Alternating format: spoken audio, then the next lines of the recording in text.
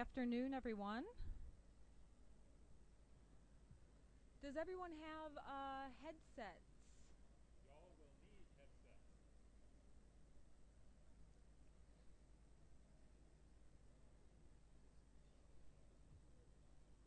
So the PA system in the room is through the headsets?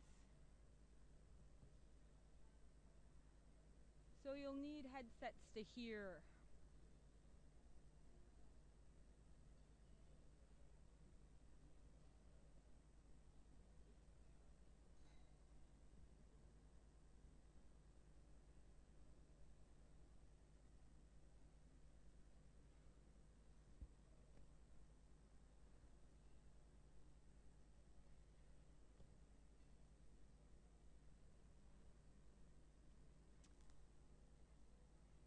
Are we ready? Is the audio ready?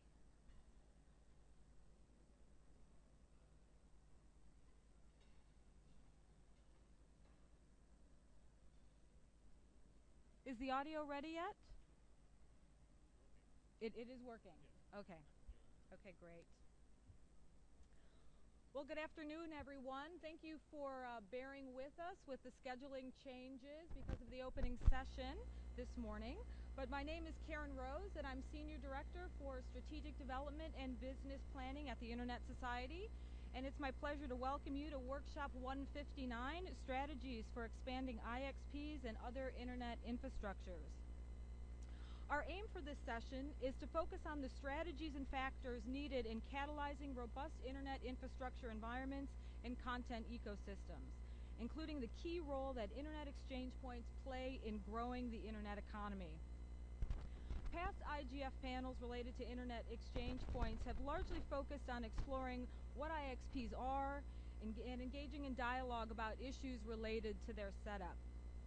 And as Bill Woodcock noted in the Enhanced Cooperation session on Monday, those panels really produced concrete outcomes, those past IGF panels, particularly in helping to connect those looking for how to establish an IXP with those willing to help.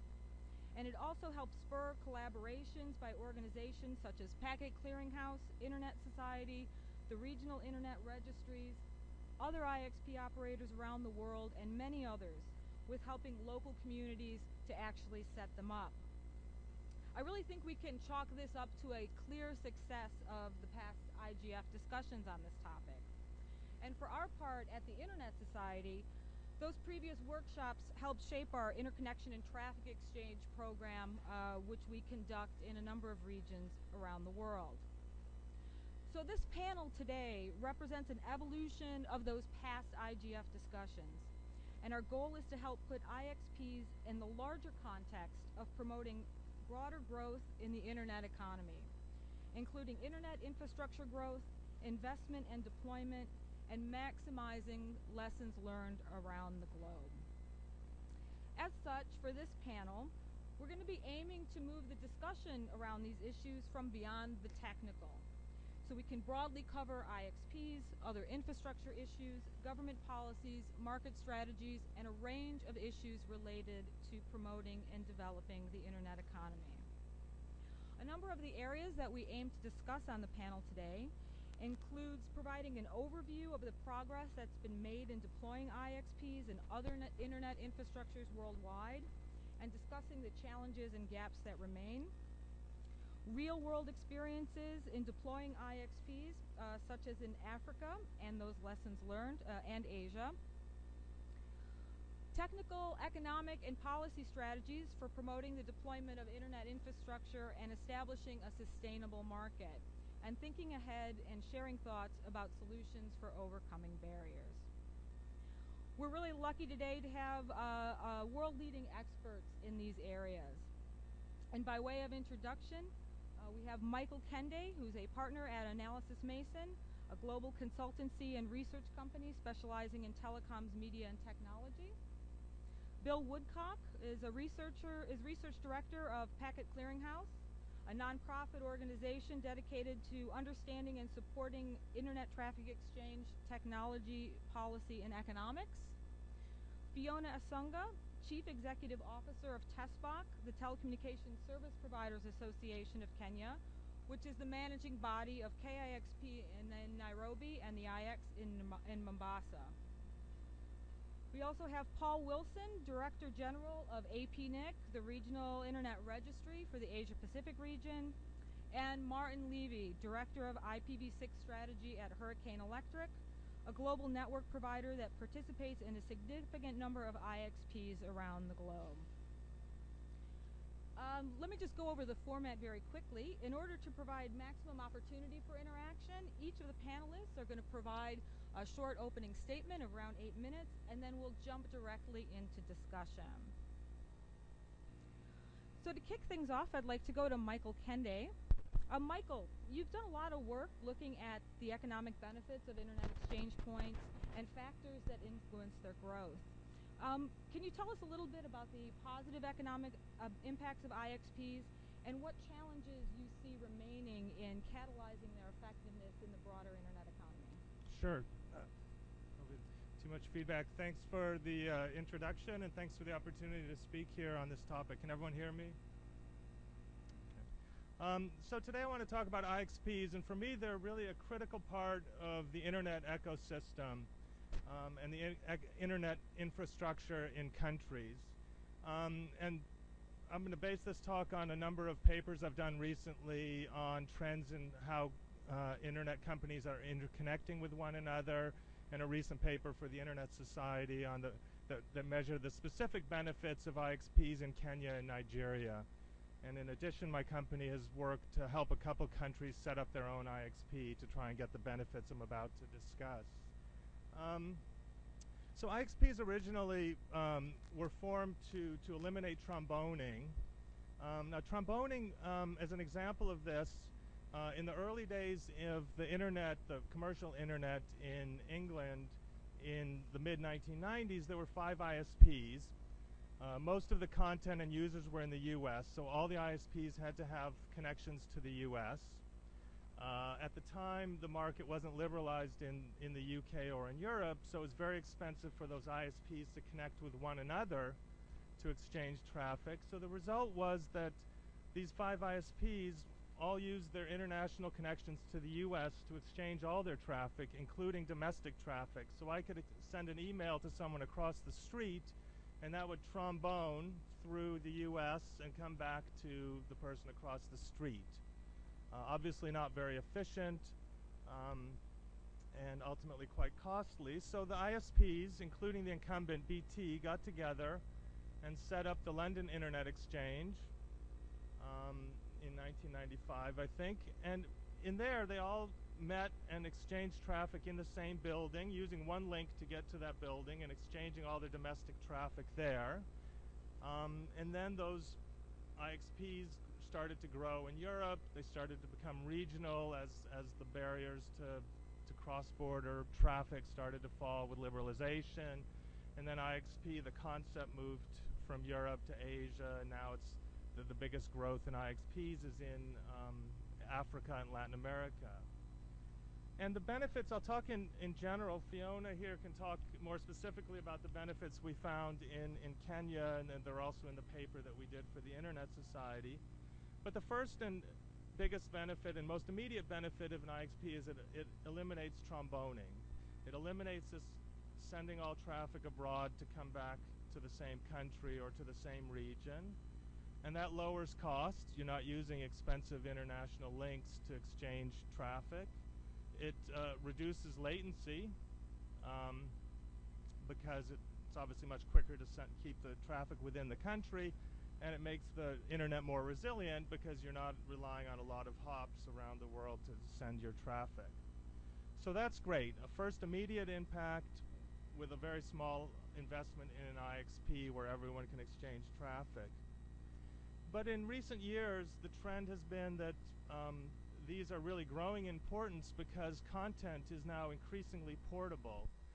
What that means is up to 98% of internet traffic now consists of videos, web pages, and other things that can be moved from where they originate and stored in caches or servers all around the world. And the result of that means that once an IXP is established, content providers will move their caches or their servers closer to it to be able to deliver traffic more quickly to the end users that are using that are connected to that IXP. So this has great impacts. It further lowers the cost of getting traffic because you're not getting YouTube pages from another country. You can get them domestically or any other video. It also not just lowers the cost, but we found in this study that it can increase the revenues for the simple reason that we all know if you're downloading a video and it takes too long to download, you'll just stop and do something else. Well, when the video suddenly starts moving local, you can access it quicker and more people will download videos and other content. And in a lot of countries you pay per megabit for the download, so actually revenues can go up as a result of this IXP with more traffic. Another great benefit, we've found that governments start to use access to the IXP to deliver services, whether it's educational or tax or other services can be delivered through the IXP. And a good IXP can also become regional. Can start to gather traffic from neighboring countries, and so it can grow, and then you build up critical mass because more and more people put their content near the growing IXP, and then it grows even further, so you get a nice cycle going. So these are all the positive benefits of an IXP. Further down, as people start to invest in content, you'll start to get jobs and more revenues that come from that. There are, of course, a few challenges.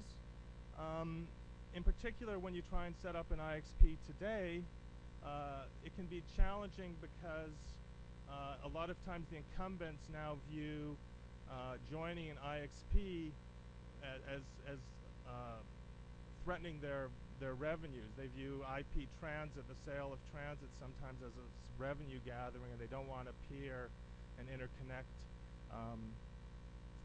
at the IXP. So it's very challenging to get an incumbent to join. Back in the 90s when Links formed, it's likely that no one at BT was thinking about the revenue implications, and they just joined because it's a nice solution to an engineering problem. So that's the first challenge, getting the incumbent to join. The second relates to infrastructure. We know now that there's a lot more submarine cable into Africa, going to Latin America.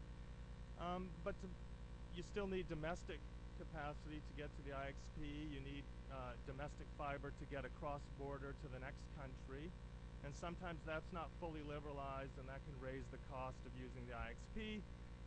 And actually we're working on a follow-up to the first Internet Society study focusing specifically on these cross-border and domestic fiber issues, and that will hopefully come out later this year and be available through the Internet Society. But in closing, I would submit that there's really no more cost-efficient way to improve the infrastructure of the Internet in a country than to set up an IXP. Very low cost, and it can bring significant benefits for the end users, the content providers, the IXP, and others that take advantage of it by lowering the cost of delivering traffic, increasing the revenues, and helping to build an internet economy in the country. Thank you. Thanks a lot, Michael. Now we'll go to Bill Woodcock. Bill, could you tell us a little bit about the recent growth of internet exchange points around the world and where they're growing fastest? And also, you've sometimes referred to IXPs as bandwidth producers. Could you tell us a little more about that? Sure. So, internet exchange points are where internet bandwidth comes from, in the same sense that farms are where vegetables come from. Internet service providers move the bandwidth from exchange points to the consumers, but they're not capable of producing internet bandwidth on their own, right? Because the internet bandwidth is the ability to get to the rest of the internet, not just other customers of that ISP. So in that sense, all internet bandwidth comes from an exchange point somewhere. What's interesting is whether it's coming from an exchange point that's near you, so that you get good performance and the packets are nice and fresh, low latency, or whether it's coming from an exchange point in a different country, right? Imported at high cost. So in that sense, as Michael's pointed out, this is something that's necessary as an economic development measure for every country, right? To become autonomous, to be able to produce its own internet bandwidth. The question of where internet exchange points are growing most rapidly is a statistical question, and there are several ways of looking at that, several ways of measuring that. The two primary ones would be in either absolute terms or in relative growth terms, right? So either we can look at where the amount of bandwidth being produced is more larger than last year, or we can look at where the amount of bandwidth being produced is absolutely larger, right? So we can either look at a percentage of growth year over year, or we can look at a number, an integer quantity of bandwidth. So Michael referred to growth in Latin America and Africa. It is true that in Latin America and Africa you see high percentage growth rates.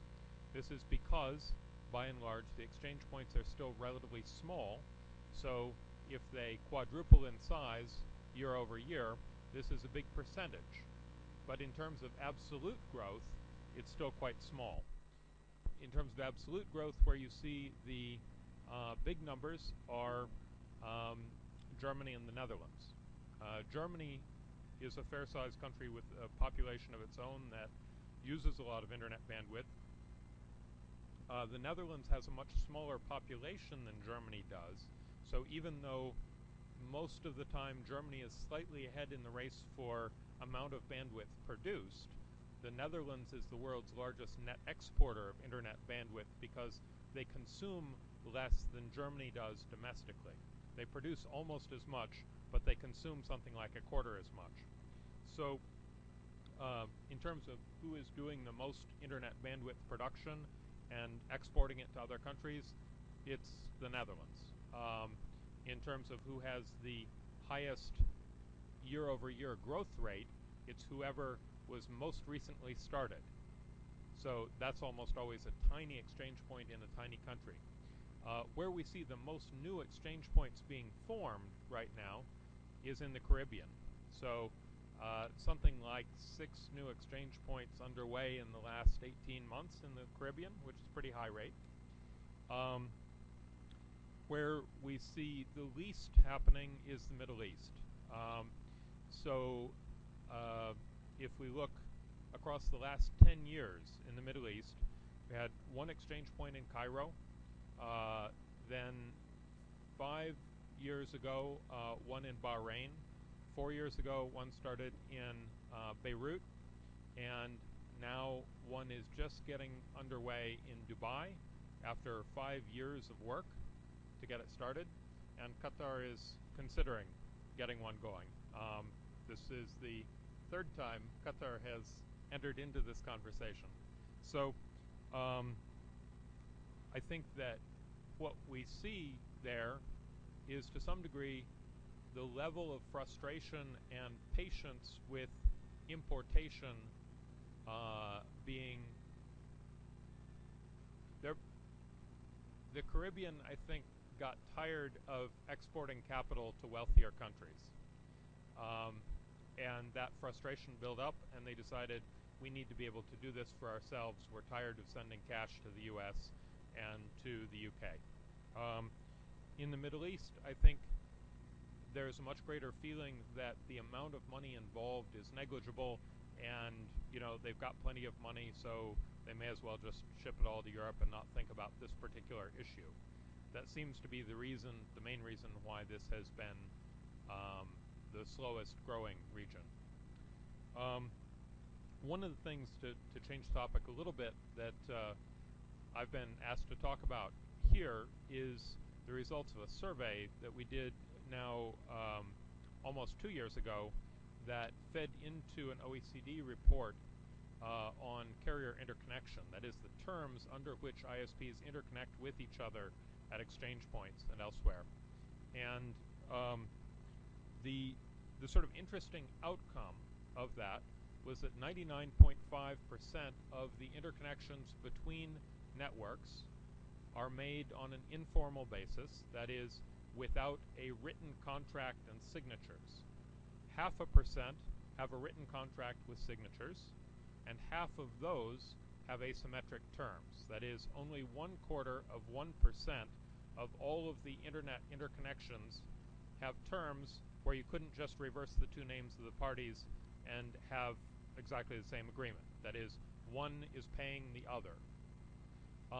So if you think about what a regulator can do versus what the industry has done for itself, there's no regulator in the world that can regulate globally. There's no regulator that could regulate 99.5 or 99.75% of all of the world's internet networks.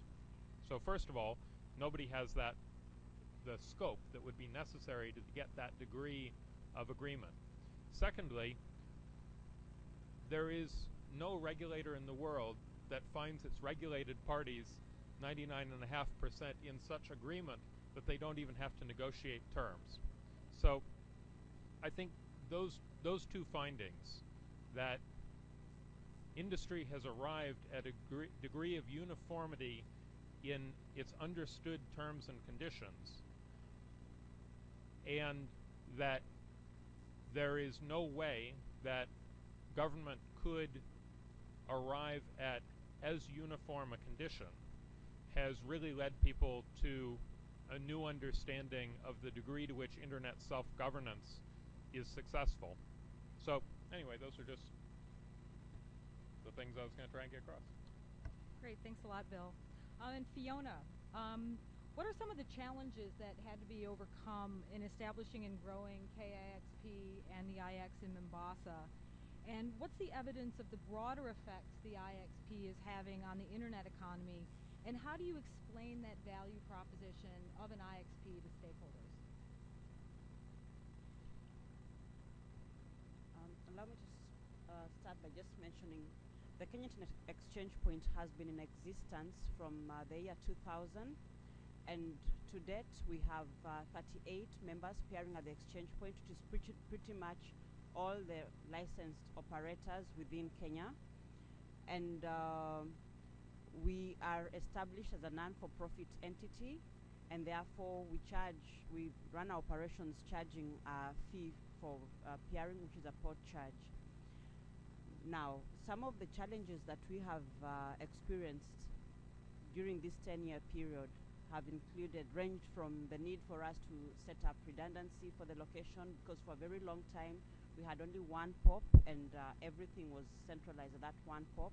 But since 2008, we have managed to put in place other locations. As Karen has mentioned, she talks of Mombasa, but prior to Mombasa, we had to put a redundant location for the main location in Nairobi. So we have 2 points in Nairobi and a third point in Mombasa. We've also had to ensure that we are adding value at the exchange point to the different operators who are appearing at the location. And that, I can say, has been a big challenge, because we try to keep the costs low, yet at the same time ensuring that there are a lot of other value-add services we are running, such as the domain name root servers, the security applications, and being able to give reports to peering members on the status of their networks. We also maintain measurement tools that are able to provide details of what kind of traffic is going through the exchange point, and being able to maintain all these services so that then the member is able to see the member, who in this case is the ISP, is able to see the value has been a challenge. Then again, trying to grow the traffic. And what we have done is try to work as closely as possible, first of all with content managers or content providers, likes of Google and Akamai, to see how to bring the content to the exchange point, to host the servers locally so that then that content goes through the exchange point. We've also made an effort of negotiating with transit providers so that the transit providers are able to give subsidized rates to the content providers for them to bring their traffic, the content to the exchange point. The other challenge we face is that a lot of local websites are not hosted in Kenya, and therefore there's still a lot of traffic that has to go out, coming to Europe where the servers are hosted and back to the country, which beats then the purpose of the exchange point. And so there's a large awareness program we are running with government to be able to bring this content to be hosted within the country. The other has been the need for us to be able to just have a steady infrastructure within the country. There are a lot of issues around infrastructure deployment, and these have ranged from being able to get appropriate transit between the different locations at a subsidized cost. Then the other challenge is that a lot of the infrastructure is within the cities. When you go to rural Kenya, there are areas where you can't get any communication. So then that beats the purpose of us being able to have an exchange point, because then within those locations, traffic has to go out of the country and then come back in. But the regulator and the government are putting in place a universal access program that should be able to fill in those gaps, because with a suitable model, then we'll be able to have more traffic coming into the exchange point. The other, which is not a challenge, is the benefits that the exchange point has provided, and these are in terms of reducing the cost of transit between end users, in terms of customers. The emails are faster, communication is faster. Then there is the benefit of reduced costs amongst the ISPs for their international capacity, because it's now been freed by the traffic that comes into the exchange points. The speeds of connectivity right now are high. Since the landing of the submarine cables, we have seen the traffic speeds of accessing sites improve from about 1.2 seconds to as low as 60 to 80 milliseconds to access the, say a CNN website in the US or something like that. And we've also seen that there's been more appreciation within government for the services we offer. And we've seen the Kenya Revenue Authority, for example, bring their system for collecting revenue from both the customs agents and from the general public to the exchange point. And that has made our traffic increase exponentially, because then every Kenyan who wants to file any revenue returns does it through their respective ISPs, and that comes into the IXP and from the exchange point to the KRA system. And the other challenge we have had is an issue to do with regulatory, but it's something that hopefully will be resolved by the first quarter of next year, and that has to do with regulations and licensing. And we are trying to have an arrangement, because we are still a licensed exchange point. I think one of the few still licensed exchange points in the world. But we are having a discussion with our government around that, to have a different arrangement that still enables them to have access when they need to, and to allow the exchange point to run independent of all other entities and still give the value add that it provides. On the economic, one of the things that maybe I can mention, being that I still have about a minute, is that one of the things we've observed is with the deployment of e-government services at the exchange point going online, and this traffic coming into the exchange point, we've seen traffic increase substantially. And a case in point is when exams results or exam registration is happening, you can see the traffic go up, because all the candidates who are sitting for a particular level of the examination have to be registered online. And when the results are out, they are available online, and that has helped grow the traffic. And with the establishment of the e-government department within the Kenyan Telecommunications Ministry, we have seen a lot of services now being offered online, such as the registration of persons and getting of IDs and passports. And this is what is driving now traffic into the exchange. So, and that adds value to the entire ecosystem, as Michael Kandi had mentioned in his earlier report. The value can be quantified in terms of figures, because when you find the revenue authority stating that they collect up to about 5 billion Kenyan shillings a day out of the system, the online system, then that is value that they are getting because the system is fast. And it has gotten to a level where they are so dependent on the exchange point. When we have a power fluctuation like we do in Africa and our systems are all down, we find that the report that goes public is the exchange point was down and therefore the revenue collections for yesterday were hampered. And that is the level of the impact that KXP is having on the Kenyan economy. Thanks, Fiona. Paul, provide us a perspective from the Asia Pacific, obviously a very diverse region. What are some of the experiences and challenges and lessons learned in IXP deployment in the area and their role in catalyzing broader growth in the Asia Pacific? Thanks very much, Karen. Excuse me, APNIC is the IP address registry for the region. We're not involved with infrastructure deployment or management, and so we're very neutral in that, in the sense of who's running infrastructure or how. But the thing about our constituents, our stakeholders, is that they're ISPs. They're the people who need and use IP addresses. And it's the ISPs who are also the direct beneficiaries of IXPs. And that's a common thing across the region, that when ISPs get together with an exchange point, they can lower their costs, and that lowers prices to users.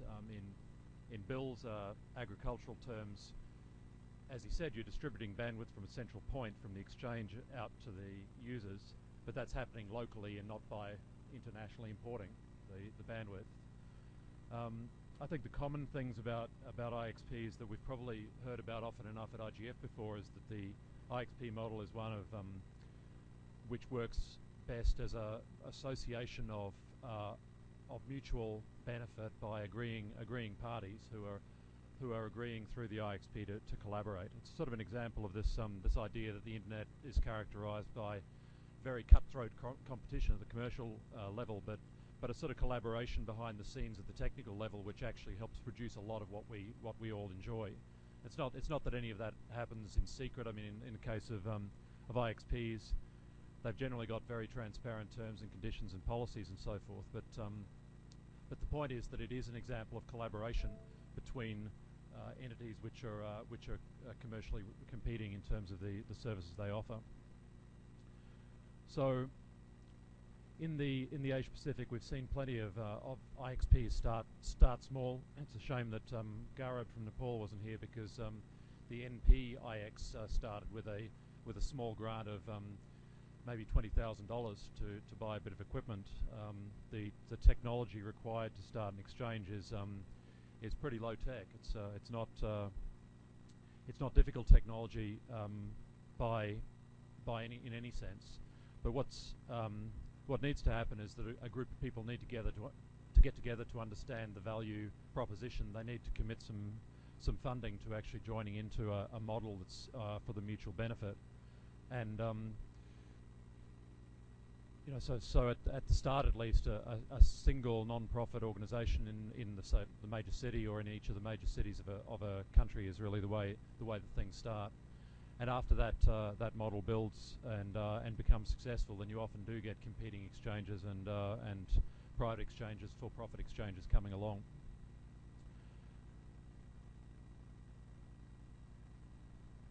The thing that we've seen in our region is, because I think there's a huge difference in economic circumstances between a place like, say, Nepal, or then compared with South Korea or Japan or the developed countries, is that there's not one Asia Pacific environment at all. There's many.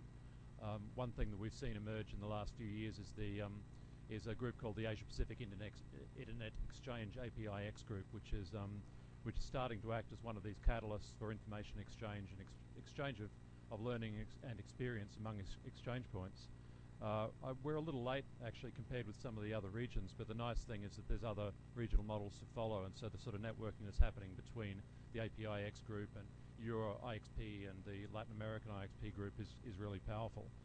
The other thing about those groups is that they form a network amongst the participants that extends far beyond simply the commercial or technical arrangements. They tend to catalyse a local community, a local network operator community, often in the form of a NOG, a network operators group, so-called, which is often a very powerful thing for professional exchange of learning again and experiences amongst a local community.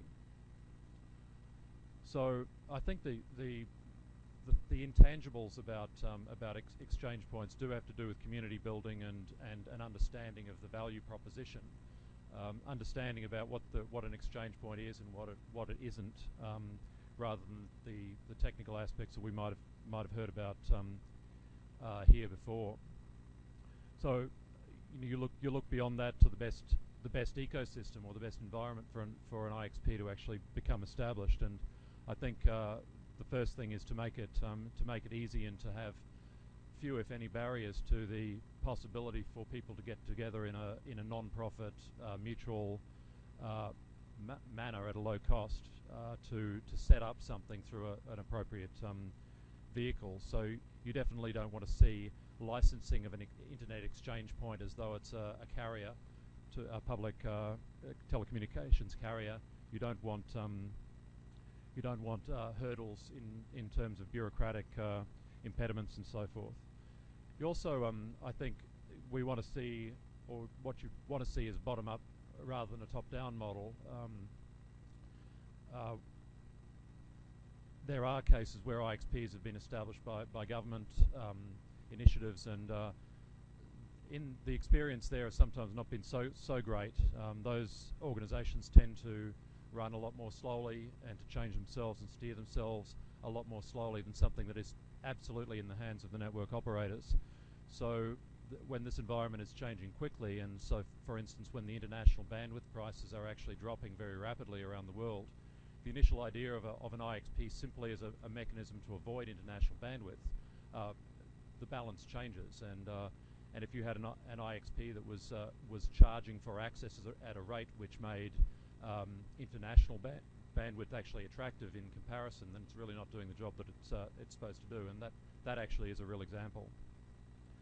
So I think the bottom-up model and the idea that the beneficiaries of an IXP are the ISPs and the other peers at the exchange, and the decision-making and the structure should be in the hands of those people is very much a mandatory prerequisite, I think, for a successful exchange point establishment. I think we've heard plenty here about the catalytic effect of an exchange point.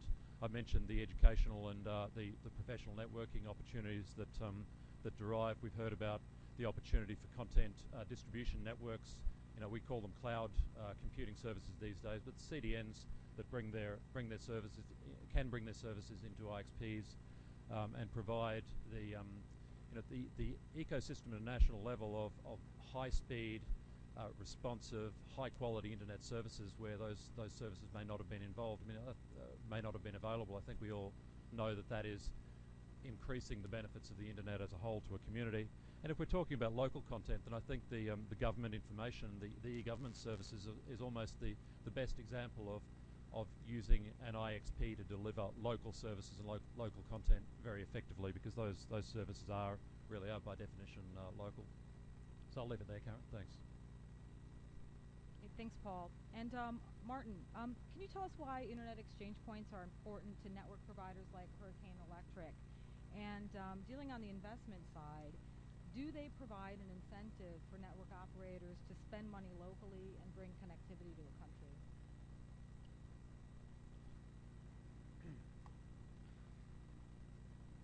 Well, the quick answer is yes. They absolutely provide an incentive. But let's delve down, pun intended, to the bits and work out why. There's a whole set of factors that have been talked about internet exchange points. Tromboning being one of them, local content being another. But I'm going to take you through a journey from the outside of the country in. When we talk about internet exchange points in a country, we can normally look at the benefits inside the country. There's actually more to it than that. Inside the country, I'm going to throw a couple more benefits in and show why they suddenly become valuable in a global sense. Take network engineers. These are the people that truly bolt the internet together. They do it within companies, within NRENs if they're educational. They do it inside government entities if they're building networks for governments. An internet exchange point becomes a wonderful focal point for local network engineers to understand how to do networking. Far better than just buying a transit pipe to a telco above them, to whether in country or out, with very little network engineering required to make that work. So an internet exchange point brings some expertise to the network engineers that interact, and cooperation between them, because they are peering, because they are doing networking operations more complex than just being a customer of somebody else.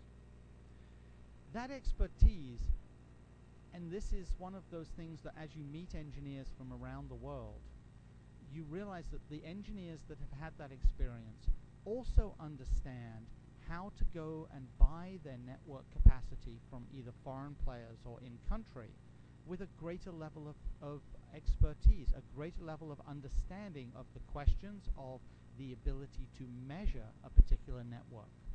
So this simple byproduct over and above the movement of bits, the quality of the bits improving, is in fact actually a big win inside a country, inside a region, inside a city, depending on whichever way we're looking at this. The interesting point about this is that those network internet exchange points, the IXPs, also have to exist with inside a quality, a better quality of network data center than would normally be thought of for IT purposes. Now, that also brings up subtleties like should an internet exchange point be built in a neutral facility? We can ignore that point for the moment because of where I'm about to go. What happens when an internet exchange point is built is that the local players will hash out some of these issues. They will either hash it out because they know players from around the world, players like ourselves, and ask these questions, and the type of answers they get back are the appropriate ones for building an internet exchange point. But the key point of where I want to get to, and talking about this argument about the economic benefits and the like, and where this brings networks like ours into play, is that if all these steps occur, if an internet exchange point is successful, if an internet exchange point promotes the use or the building of an independent data center, if an internet exchange point builds for network engineers that understand the ecosystem of the global internet better, then you have set up an ability not for networks in country just to spend money out of country for connectivity, but the potential of bringing networks, global networks, in country to significantly improve the quality of internet. A network provider like us, for example, sits with a massive list of places around the world to expand. We're in about 50 places at the moment, and it's a natural progression of a commercial company to look at where would you expand next. Sometimes in your backyard, but sometimes you go and add a new country to your map. And those countries can in fact actually, when you finally look and see what's happened over the years, those countries, the growth of internet, the building of massive amounts of bandwidth, has nearly always been related to where internet exchange points have been placed and have become successful. The marketplace grows, the ability to find independent data centers grows, the internal push from the country has made it palatable for external countries, external companies from external countries to look at building. So as we as a network look at new marketplaces, as one does, you look at the internet exchange growth, quality of the networks around the Internet Exchange, and that gives you a good idea of where to go.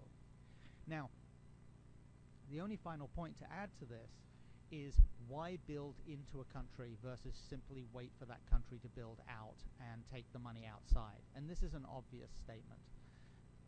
There is a natural tendency for networks to start off having to buy internet connectivity out to some global hotspot for internet bandwidth. We know those in Europe, we know those in Asia, we know those in North America.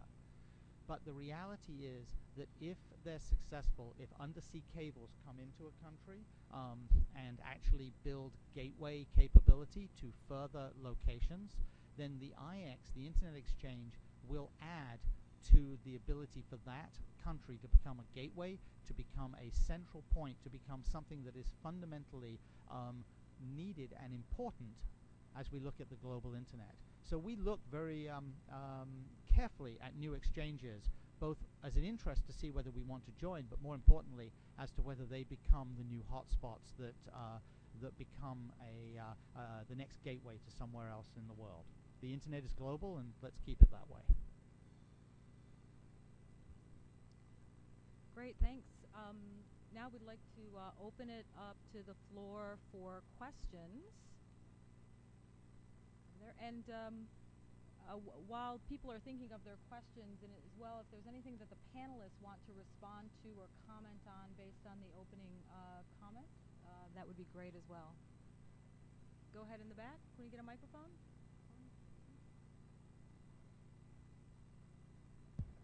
Thank you, Karen. Marco Hoogman, UIPNC. Thanks to the panel for all their wonderful comments. Discussing this, having a local internet exchange can greatly improve your internet access in a local country, and recently seen some other nice examples, for instance in Palestine territory, where 5 operators came together and sort of set up a local exchange. But as Fiona highlighted and Martin also mentioned, is the world is bigger, and it's also about getting other parties to come to your IXP content providers, transit providers. And as Fiona highlighted, having a sea cable landing dramatically improves that effect. It helps a lot. So my question is, what if you don't have a coastline? What if you are entirely landlocked? Because being able to access the sea makes making a cable landing politically much easier, because you don't have to negotiate with a lot of parties, and it's also relatively cheap. So what in terms of landlocked countries can be done or should be done to basically give them the same advantages? How to extend those submarine landings overland into those countries that don't have a coastline?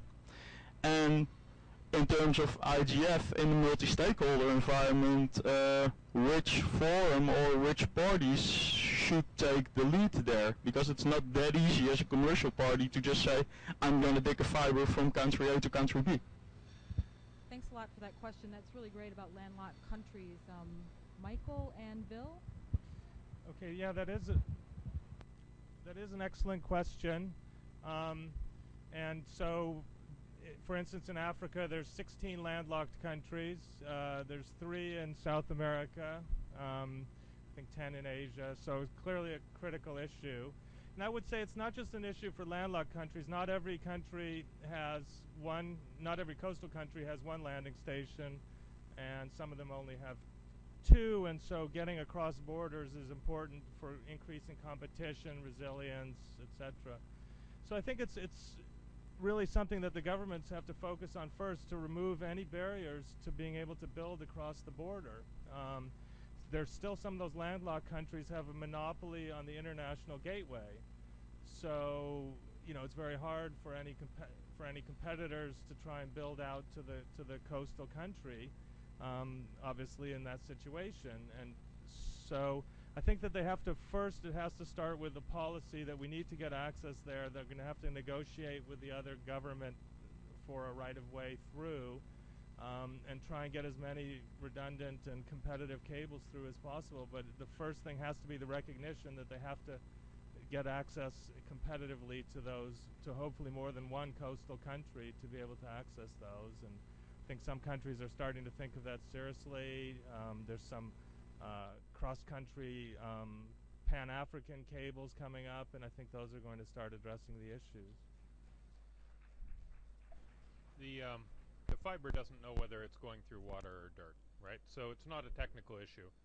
There are two differences between landlocked countries and countries that have access to ocean. One is the ownership structure of the cable, and the other is the number of pairwise neighbors, right? So a landlocked country may have as few as, well, in the case of their countries completely surrounded by South Africa, right? So may have as few as one neighbor, more often 2 or 3 neighbors. These are the limits of the number of pairwise relationships that they can have country to country. And they may have to then chain those together, as Michael said, in order to reach other landing stations or other exchange points or other international bandwidth. So maintaining good relationships with your neighbors is really critical if you're landlocked, because they're the ones who are your gateway to the rest of the world. And maintaining a regulatory environment that encourages joint ownership of fiber is also important, right? The ownership is the other critical piece here. Undersea cables are almost always consortium owned. That means that there are multiple owners who each have shares, and access to the fiber is generally available in the marketplace. Whereas terrestrial fiber is much more often owned by a single party or by a pair of parties, one at each end, who do not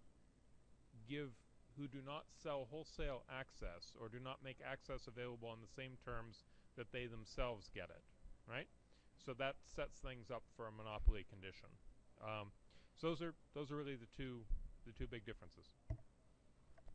Fiona? Maybe I can share with you the experience that we've had within the East African region. We have what is called the East African Communications Organization that brings together both the regulators representing their respective governments and the operators of the 5 East African countries, Kenya, Uganda, Tanzania, Rwanda, and Burundi. And of these countries, only 2 have a coastline. The other 3 are landlocked. And from 2008, the discussion at that level has been that the different governments will work together to ensure cross-border connectivity. So we have what we call the East African backhaul system, which is basically a network running across all the 5 countries. And what we are trying to do right now is to get that network connected to all the 5 exchange points, so that then the traffic can flow within the exchange points or within operators, across operators who are appearing at the different exchange points. Then the other thing that the governments agreed to was that any member of the East anyone who does business within the East African community and wishes to appear at any of the exchange points doesn't need to have a license to access the exchange point in the next country. So you can actually, as a Kenyan, go to the Uganda exchange point and be able to peer that exchange point without need of getting a license to peer the exchange point. You only get a license when you have to run business within the exchange point. So that kind of collaboration is working well and is what has actually contributed to a lot of traffic growth within the different exchange points, because for starters it has seen traffic coming into Kenya from each of the countries and being carried from Kenya to their respective countries, and has contributed to the 50% ASNs announced at KXP that are not Kenyan. Thanks for that, Fiona. We had another question over here. Can you get a microphone? Is there anybody else in the queue? One over there. Thank you very much. Do you hear me? Anyway, I barely hear myself. Anyway, my name is Maria Hall, and I'm working for the Swedish government, the Ministry of Enterprise, Energy and Communication. And I want to thank all of you in the panel for all the good statements also including the moderator. It was very interesting. I think part of my question got answered actually by a few of you by the question we got before. But I was mainly want to ask what kind of support could the government give to an Hold on, I just understood you, Fiona. can we get another microphone? This one seems to be I cutting think out. the question was, what kind of support can governments give to exchange points?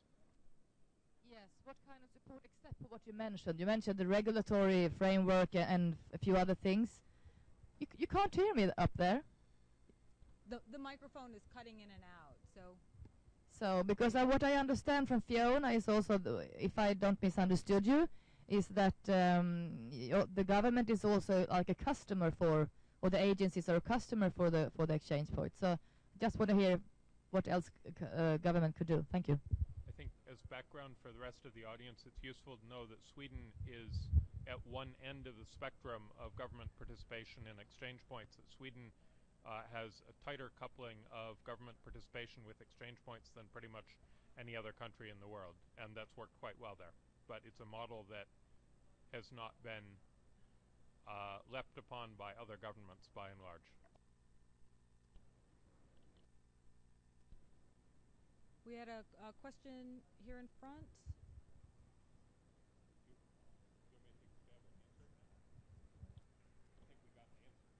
Oh, I'm sorry. I'm thinking ahead. Go ahead.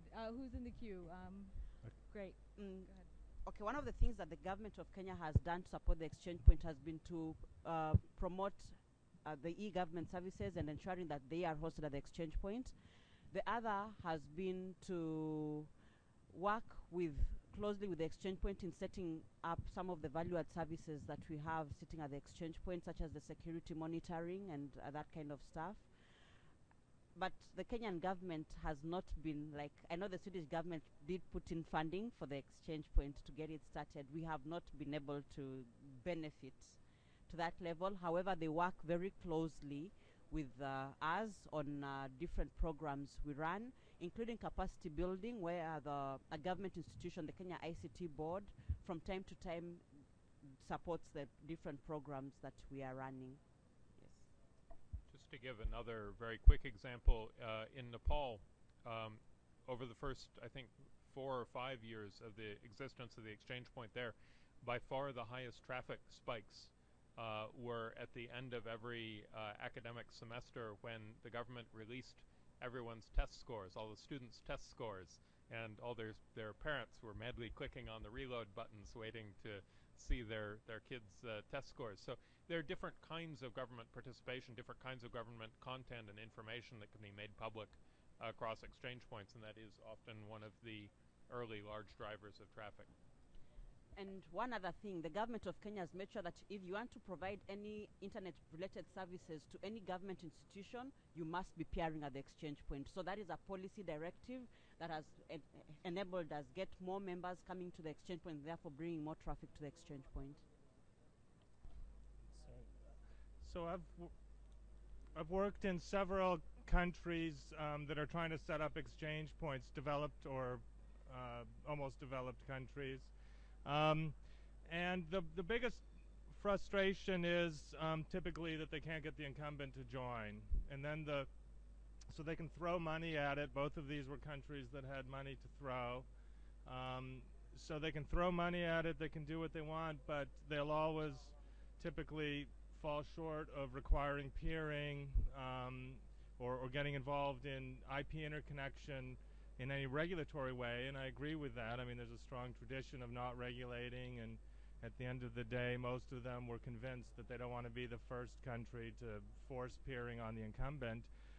But then it really becomes a question of anchor tenancy, getting more content there, providing money as seed money for the exchange, but typically without the incumbent, it's hard to recreate something like links or the other large exchanges without the incumbent's active participation.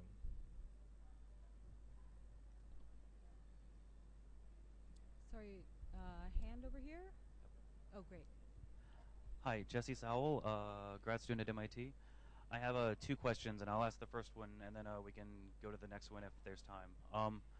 A number of panelists have touched on the associational membership model, describing it as it's been very successful in Europe, and it's being deployed, if you will, in other regions. I'm wondering if the panelists can unpack some of the differences or variations in this model in the context of other regions. What parts of the model have been successful, just directly applied, and which parts have had to be modified for different contexts. Why don't you give your second question as well, and we'll take them both at the same time. That's fine. Oh, wow. Okay. Okay, so they're fairly different, but IXs have been referred to as internet exchange points historically, but there have been quite a few suggestions that it would be valuable to directly interconnect IXs. So I would like the panelists to elaborate their interpretation of what's conventionally known as the non-compete norm, and what their perspectives on early instances that are currently in the wild for this type of interconnection. So I see Bill smiling, so please pick whichever question you like and go. Let's take the latter one first. This is a misconception that comes up over and over and has for 20 years. People think, well, if an exchange point is good, connecting two of them together must somehow be better. But think back to the agricultural analogy. Do you really need your vegetables delivered from one farm to another farm, or do you need them delivered to people who want to eat them? There is no packet in the internet that crosses two internet exchange points or more internet exchange points. There's no model for that. There's no need for that. So interconnecting exchange points with each other does absolutely no good because there's no traffic that needs to take that path. What you often see is people pursuing that misconception and then finding themselves with a bill to pay for having bought a circuit that was unneeded and trying to find some way to cause traffic to cross that circuit in order to be able to send someone a bill. Okay? So you get these sort of retroactive explanations applied to this mistake. And typically what happens is people say, well, why don't we let people, for instance, in Dar es Salaam peer at an exchange in Mombasa by having the Dar es Salaam and Mombasa exchanges interconnected with each other, and then we bill everybody in Dar es Salaam and Mombasa for that privilege, right, thereby covering up our mistake, and we hope that somebody in Dar es Salaam is going to want to peer with somebody in Mombasa. Okay?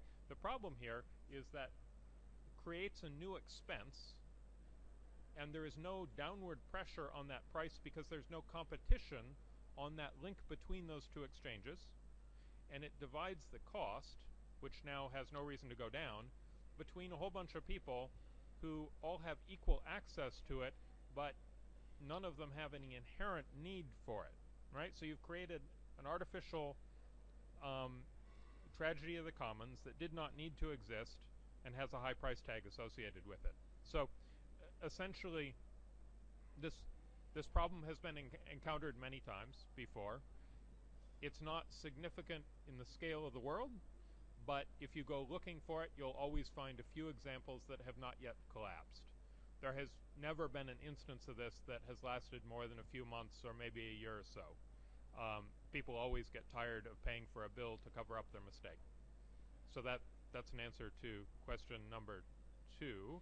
Question number 1 was about the model, the association model. The way you phrased the question made it sound as though this was a minority position that was moving outward from Europe, but in fact it is the majority globally. There are some commercial exchanges that also exist. Commercial exchanges are more prevalent in the United States, Australia, and few in Europe. The association model is by and large the dominant model everywhere and always has been. Equinix is a huge commercial exchange point operator in the United States and operates many of the largest exchanges in the United States, but that is globally a sort of exception.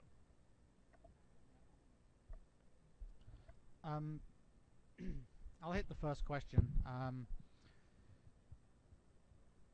the reality of building into exchanges, the actual movement of bits actually seems to have little difference whether it's a member-based exchange or a commercial exchange, with one key point.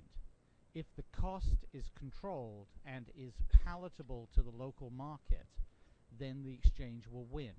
And when I say palatable, that means that if I look at the cost of building to an exchange in a Stockholm, Sweden, as we were asked a question earlier from there, or the cost of building into an exchange in London or Hong Kong or Tokyo, and I'm picking some big cities for a reason, the cost model is quite different, although as I go through those different cities, I in fact go through a member or non-member based environment. The cost of living in those cities will in fact actually have a direct relationship to the cost, whether it be member based or commercial based, because it just costs more to do business in Japan. It costs more to do business in Stockholm than it does in London, and all are more expensive than doing business in New York, at least in the telecom world. This is one of the places where it's quite cost effective, etc., etc. So as you move around, you will see a varied price, but the local marketplace must be palatable for that, independent of whether it's a marketplace, whether it's a member-based or a commercial-based environment. The final point is that, keep in mind, it also has to be contractually acceptable, not with requirements that, for example, in a membership-based organization, there may be a requirement for some local corporate entity that may or may not exist for a player coming from far away. I'm trying to make sure I don't talk about telecom regulation, because that's a given within operating anywhere. So I think that in the big scheme of things it doesn't matter, but I think that we've got to stop talking about the European model of membership, because it's a lot more global than that these days. Just to elaborate a tiny bit more, there's one advantage and one disadvantage to operating an exchange point commercially. The advantage is that you can lose money, right? A commercial operator can choose to subsidize its operations from some other source for the benefit of the customers, right? Yeah, I mean, whatever their reasons, right? They can artificially depress the costs of participation and get people in the door. The disadvantage is that they're not protected against acquisition, right? A nonprofit in pretty much any country is protected against acquisition by a commercial corporation, which means that there is no participant in the exchange who can buy the exchange in order to compel behavior on the part of its competitors. Okay, maybe we can go to Fiona to answer the question, and then we can get to the one that's on the floor. Actually, Bill has answered part of it, the first question. And the reason you say the association model works because the different operators do not want any one operator to take full control of the exchange point is pretty much the reason why in Kenya we had to go with the association model. And that was part of the trust amongst the operators played a big role in guiding us in that direction. And so far it has worked, in the sense that a number of entities actually went and got licenses, because we are a licensed exchange point. They were issued with licenses to run exchange points, and some have even set up exchange points, but nobody peers there. So they call their switch an exchange point, but it has no traffic, because nobody wants to peer there, and so the association model is what is carrying the day, and it's what we are encouraging our neighboring countries and other entities we meet with to adopt. The second question on the interconnecting of the exchange points. Now, within the East African region, we've had the same argument. However, our governments feel that the exchange points should still be interconnected. And that is why we have the interconnection of the different exchange points within the different countries. But because the operators feel that it should be on a contractual basis based on what value you see at the particular exchange point, we still asked for room to allow operators to go into their respective exchange points directly. And so over the past 2 years that this has been operating, what is turning out is that operators are preferring the model where they go to our respective exchange points because of the different value adds they are looking for, as opposed to the interconnected exchange points. Though there is a circuit that our governments are generously paying for to ensure that there is a pipe that links the different exchange points. Thank you. Thanks, Fiona. We'll take 2 more questions, and then we'll go to a wrap-up. We're running to our time slot. There's a question, Mohammed?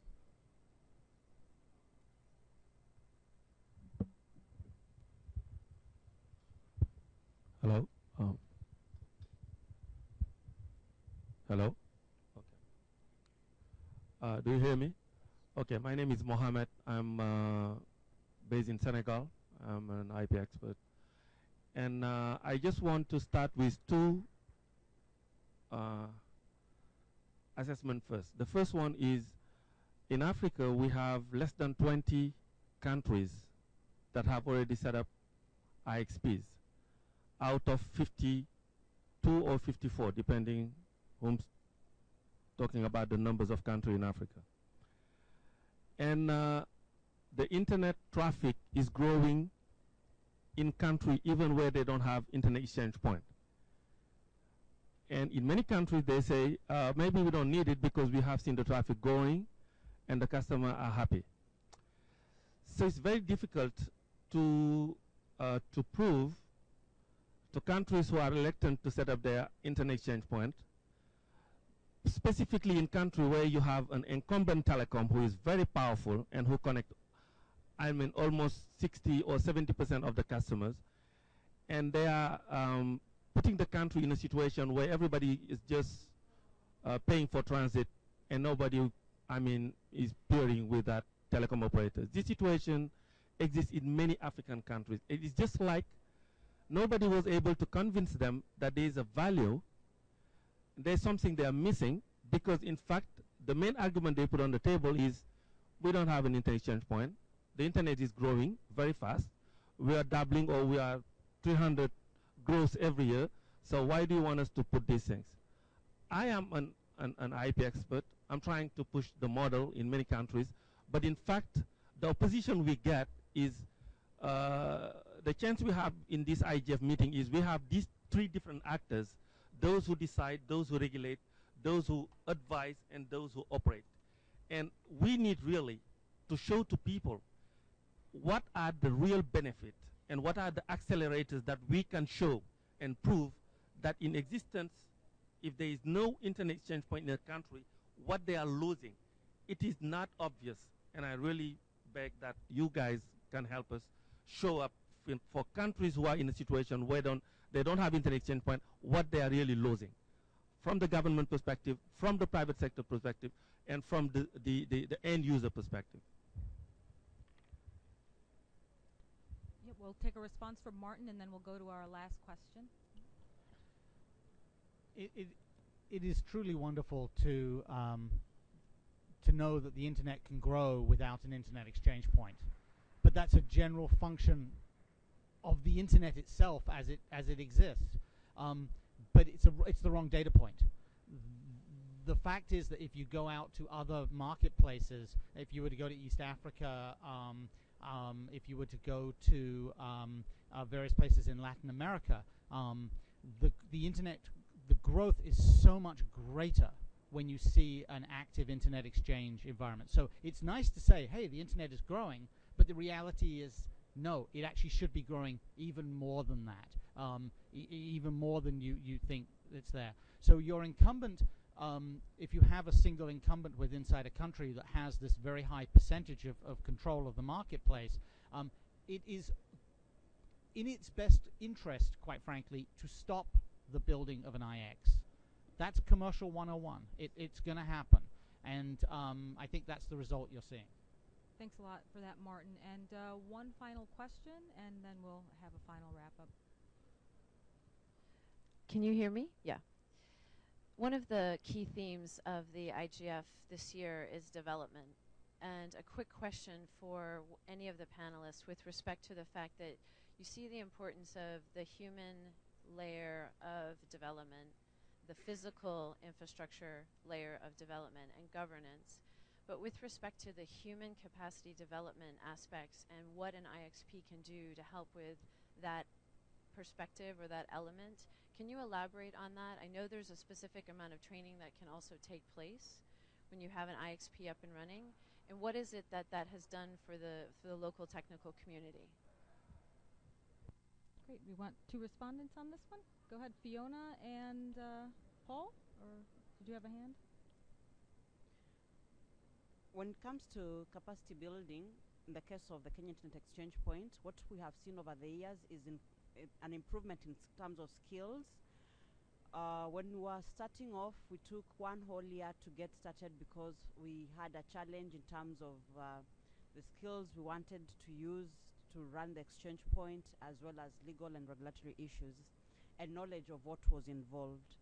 And once we got started, we've seen an appreciation by legal and regulatory policy entities on what the exchange point does and the value it brings to the entire setup of the internet within the country. And that has come through in terms of the kind of discussion, policy discussion we have, and the kind of regulations that are now coming through when it comes to issues that affect the exchange point. When we talk of, for example, cybersecurity, because at the exchange point we run an industry SAT, so then we are able to use the information running on the peering members networks to provide security alerts. And that kind of information is appreciated now even by the government at the national SAT level, by government entities. And it has seen the e-government applications now come and peer directly at the exchange so that we can give them alerts on the kind of content they're bringing in and the status of that content, how clean it is and how vulnerable it is for attack. The other thing is there's been capacity building at the technical level. We've seen a lot of skills being developed because we have purposed ourselves as the Kenyan Exchange Point to learn from other exchange points, particularly the European ones. And there are two exchange points in particular that we are learning a lot from in terms of technical skills. That is NetNode and AM6, NetNode in Sweden and AM6 in Amsterdam, who give us capacity building to the KXP technical team, who then pass it on to the technical staff of our peering members. So twice a year we have training on routing and different routing techniques and any new routing techniques that we want to deploy at the exchange point, and that has translated into continuous development of skills because it's done on an annual basis. Okay, and from Paul? Just a brief question that I think it's really wrong. It's really wrong to see it an IXP as a panacea, a monolithic thing that in itself is going to create miracles. But I think, as with many things in the developing environment, you have a lot of leverage to be gained by packaging a number of things together. So the community building is really, really important, and education, human resource development is really important. We know that across all areas of economic development.